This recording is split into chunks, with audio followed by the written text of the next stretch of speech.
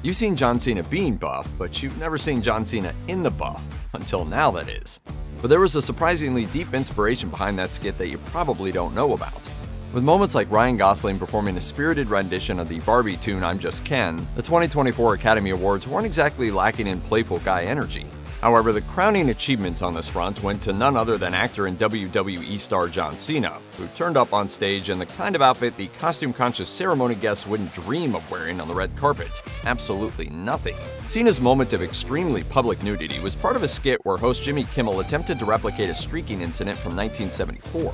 At the 46th Academy Awards, a man named Robert Opel ran on stage and showed a V hand sign, among other things, creating temporary mirth and mild mayhem among the viewers. Opel was a teacher, activist, and performance artist who was fond of arranging flashy stunts to protest the general stuffiness of society. And while his streaking didn't disrupt the ceremony for too long, he certainly drew attention to himself. And interestingly, he wasn't arrested for his antics.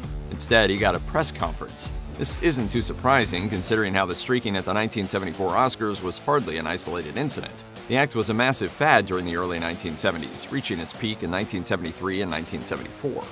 We're good streaking! Yes! After the Oscars, Opel did arrange other performance stunts. Notably, after Harvey Milk's killer Dan White utilized the Twinkie defense to get a lenient sentence, Opel set up a pretend execution event for White at the Gay Freedom Day parade. In an earlier instance, a streaking protest led to 4 months in jail. However, there's no telling how far Opel might have taken his artistry over the years. He died in 1979 when a pair of armed men tried to rob his art gallery and one of them shot him. On the surface, the 2024 Academy Awards used Opel's streaking incident simply as a way to transition into the John Cena skit. However, what transpired on stage had plenty of similarities with Opel's brand of artistry, either coincidentally or by design.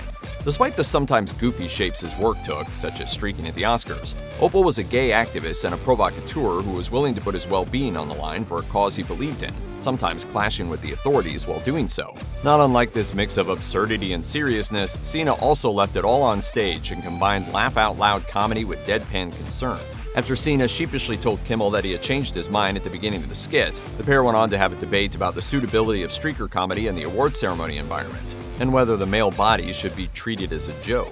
Yes, Cena soon turned things to pure comedy by taking the stage while holding a strategically placed award envelope in a way that made it clear he wished his iconic "you can't see me" taunt was literal.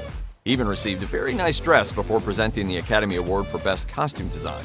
Still, that doesn't take away the fact that the sketch also included discussion about self-determination, body image, and what constitutes good manners, serious subjects wrapped in absurdity, just like Opel used to do.